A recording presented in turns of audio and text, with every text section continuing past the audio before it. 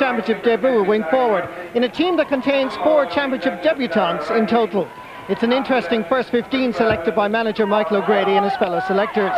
Cornerback Sean Dykeman returns to the cornerback position in a back 6 that sees the goalkeeper Brendan McLaughlin's brother David get the number 7 jersey for the first time. The midfield area will be crucial for the Metropolitans, and they have pinned their hopes on the Michael Fitzsimons and Dave Sweeney partnership.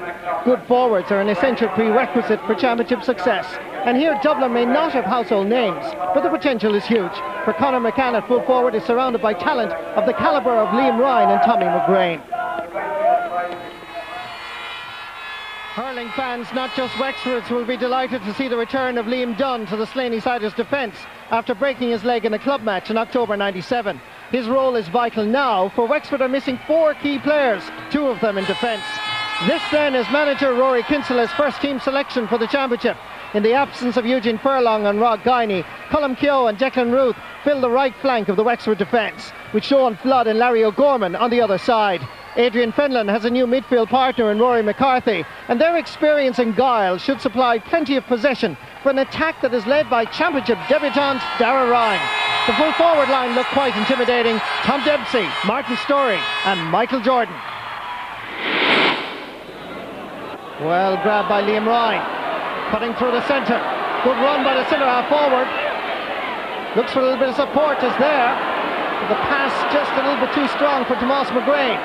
McGrain under pressure, good defending by Sean Flood. Here comes Ger Cush, Iron Man from Gorey. Inspirational play by the fullback, down to a very fit, agile looking Larry Murphy. Towards Martin Storey, picked up by Tom Dempsey. Wexford step up a gear and score a wonderful point. It's championship hurling in Nolan Park. And there we saw a flash of what Wexford are truly capable of. It started way down the field with Ger Cush grabbing the ball. At the other end, it was a well-taken point. Dublin under severe pressure here. Larry Murphy trying to get away from David McLaughlin. Larry Murphy tearing through the heart of the Wexford defence. Feeds the corner forward. Michael Jordan. That is beautiful to watch. 2 explosive drives by the Slaney-Siders split open the Dublin defence within a minute of each other. But credit here to Larry Murphy, who fed Jordan, who gave McLaughlin no chance. Good work by Paul Cott.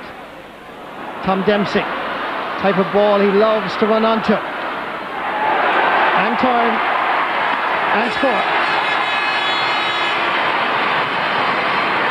Second point of the match for the corner forward in the Buffers Alley Cup, showing his experience and guile. It's a lovely ball that Tom ran onto and then turned superbly, giving his opponent no chance. Well intercepted by Liam Walsh. Comes back to Darragh Ryan. Referee cleverly allows the advantage to develop. And a well-taken point by Adrian Fenlon. That's 3 points for the midfielder. And his role is becoming more and more prominent as the match progresses. This was good work by Darragh Ryan. He did all the grafting here for Adrian Fenlon, but Fenlon got in a very good shot despite being well marked.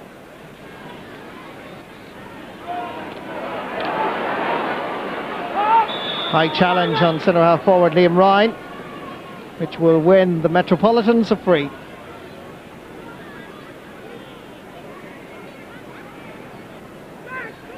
Tommy McGrain flings this over the bar.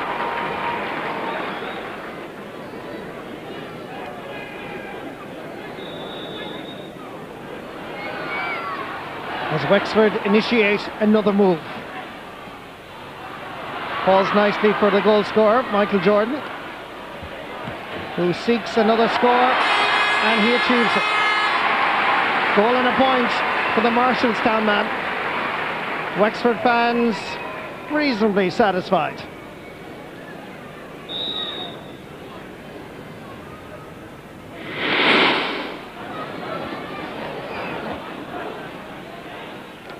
Shane Ryan. Jerkush first to the ball, not a good clearance. Comes back, however, to David Sweeney, who registers Dublin's first score of the second half.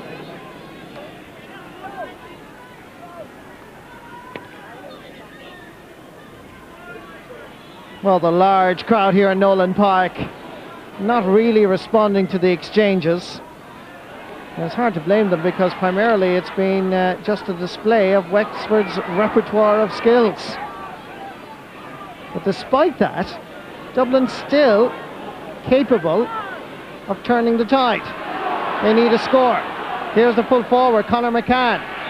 And that's a second Dublin point within a moment or two.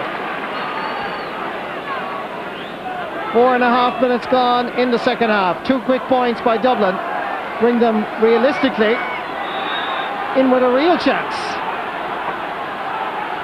Here's this ball into Conor McCann.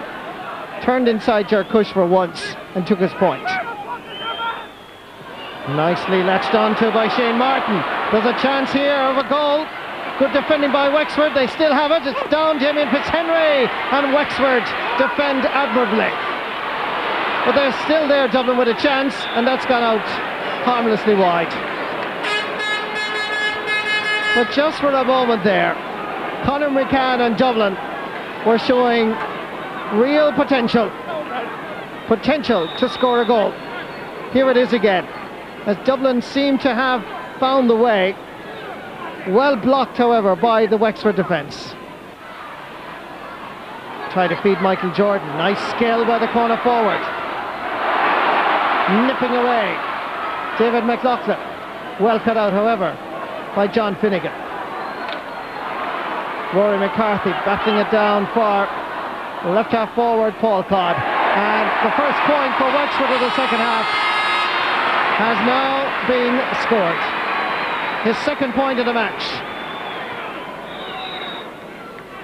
It's 110 now to 6 points. Michael O'Grady looking very concerned. Kevin Flynn did well to keep it in.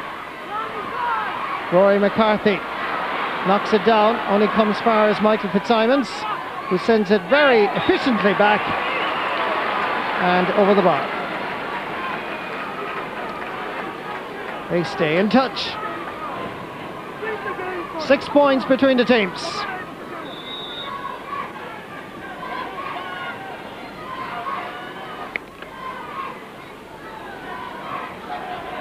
One senses that Wexford have relaxed considerably and just finding it difficult to get their game up a gear. And Dublin are showing tremendous pride. Back to Martin Storey. Pass from Larry Murphy. Storey with 4 Dublin players chasing after him. Gets his first point of the match.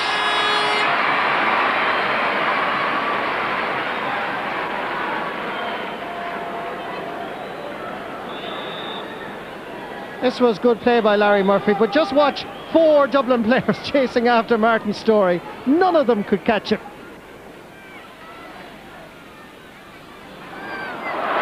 Miscued by Sean Power.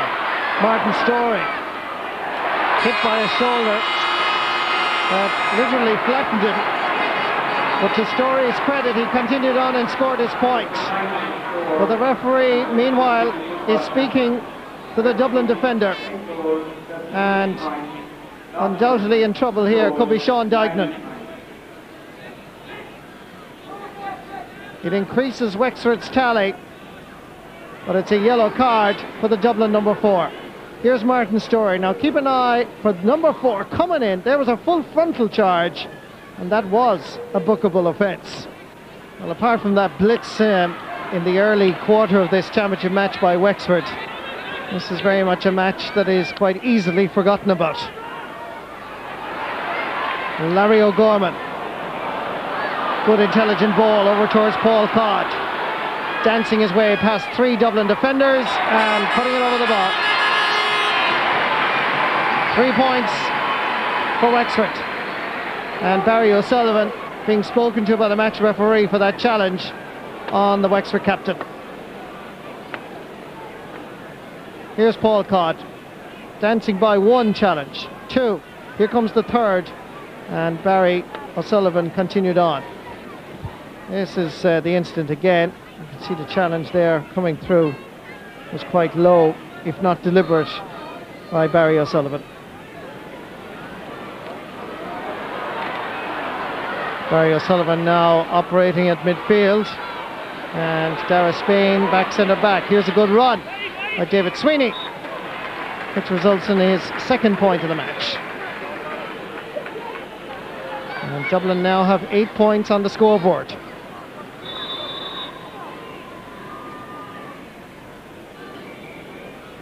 Dublin introducing Niall Butler from the Kilmacud Crokes in Stillorgan. He's coming on to the Dublin attack. And looks like Conor McCann is coming off.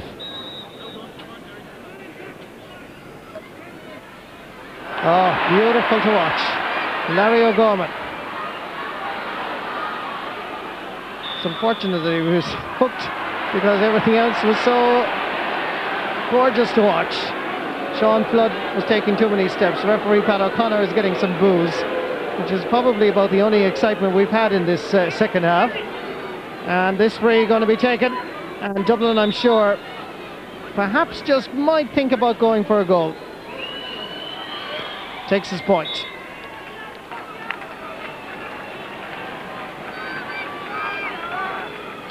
So that gives you the scoreline, 113 to 9 points.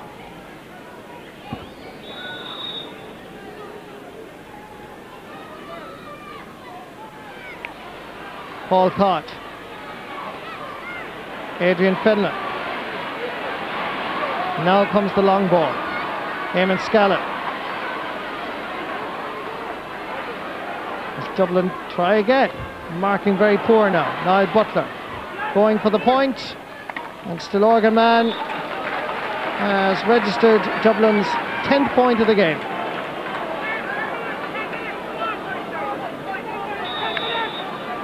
Almost 30 minutes gone now in this second half. And amazingly, the Wexford boys managing just 4 points in that period.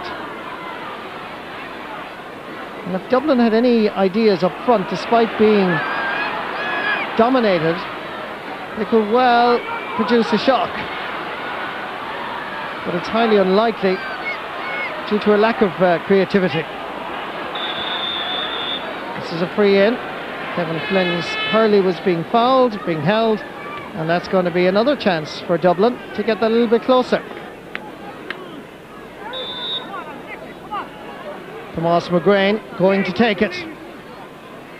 Already a scorer of 4 points. Difficult angle, and he did well. Tommy McGrain's 5th point of the match. And amazingly, Dublin are really in with a chance. Oh, great run by Larry Murphy. Flicking it to Martin Storey. Oh, great defending in turn by Dublin. And again, Larry O'Gorman leaves it behind him. There's a chance here for Dublin, perhaps. Larry O'Gorman without a hurley. Gives it outside, a chance of a goal. He has to turn and shoot, and a goal for Dublin. Emmett Carroll from Ballyboat and St. Enda's. And amazingly, this Wexford team has fallen asleep, and Dublin outplayed, outmaneuvered, at times indeed showed their lack of skill, but there's no doubt about it. Dublin have showed tremendous passion and self-belief, and Wexford now have to respond. Adrian Fenlon leaving it for David McLaughlin. Outside towards Liam Walsh, as Dublin come in pursuit of more scores. Less than a minute left. Brilliantly caught. They need a point here to have any chance of levelling this game, and there's another point. Scored by Kevin Flynn. Now Nolan Park is alive. If Wexford lose this, they've only themselves to blame. If Michael O'Grady pulls this out of the fire, it is a tremendous boost for Dublin hurling. The substitutes for Dublin have certainly worked. Half locked down. It's a race for Kevin Flynn, who's well able to score. Ger Cush, battling, under pressure. doesn't deliver a clearance clearly. Comes back to a Dublin man who's sending it wide. Anxiety in the Dublin camp. Hits it low. Comes straight towards midfielder David Sweeney. Scorer 2 points himself. That ball dropping inside. Well gathered by the Wexford defender. Comes out far as Rory McCarthy. Spreads it out to the far over wing. Larry Murphy not quite expecting it. Now he's there. Sending it down, half blocked. Underneath it is Paul Codd. Hand passing it almost unintentionally to Tom Dempsey. Gathered by Brendan McLaughlin. How much time is left? We now have 1 minute and 38 seconds played, and it's all over for Dublin. And Wexford scrape through. It's Wexford's day, Dublin's day, not far away. Full-time score, 113 for the Slaney-siders, 112 for Dublin. At the end of the day, we're out of the championship, and our next match is November, so you're welcome to come to that match. But most of the media don't come to matches in November, and I can't blame them. So that's it, a long summer for Dublin, but no more hurling. Do you think that they proved that Dublin hurling is alive and well? Well, they proved to me, but I knew it the whole time. I'm not sure about the media. They will never believe. They're as fickle as the weather in Ireland. If we have one good game, they'll write us up. If we have a bad game, they'll put us down. We got a terrible trouncing in the media all during the week. Hidings, and they were referring back to last year. I thought last year was all over and done with, you know, but it wasn't seemingly. We tried to keep our composure during the time, tried to train, tried to believe in ourselves, believe that we had a chance coming down here, and as it worked out, we had a very big chance. And I suppose at the end, a young team not believing in themselves, rushing the clearances, 15 wides is too many to win a championship. But a very, very good finish, and I'm very proud of the team for finishing so strongly. They're a very young team, and they'll be heard of in the future. Let me go back to the media, because when you came out of the Dublin dressing room, some of my colleagues in the print media were there. You seem to be quite angry. Does it hurt when you're written off pre-championship? Hurts big time when people write up the game of hurling, who don't know the game of hurling. They obviously didn't watch us in the league when we played some good games. We had a good game against Limerick, good game against Clare, not bad against Galway. You have to give away 2 very soft goals. So yeah, I'm very annoyed because the general person, the public, believes the media. You know, and we're trying to instill belief in a team. We haven't won a Leinster championship in 9 years, with the exception of 1997. We won Bet Westmeath. So it's very hard, and it's all about belief. And I believe the 30 players in the field, there isn't much in the difference. Wexford had the belief, we haven't it. And last year the media did us damage by building us up. And this year they tried to build us down. So I'm not sure, I suppose the media, they must write to make their money. But it's difficult when you're a team that's struggling to make the top. Yeah, so Michael O'Grady feeling that Dublin have not been given a sympathetic hearing by the press, but at the end of the day, it's Wexford who march on to the next round of the championship and a meeting with the All-Ireland champions Offaly on June 20th. And that's a game you can see live here on RTE television. Peter Finnerty, does Michael O'Grady have a point? He has a point, I suppose, in one sense. You have to think of when this interview was given. It was given immediately after being knocked out of the championship.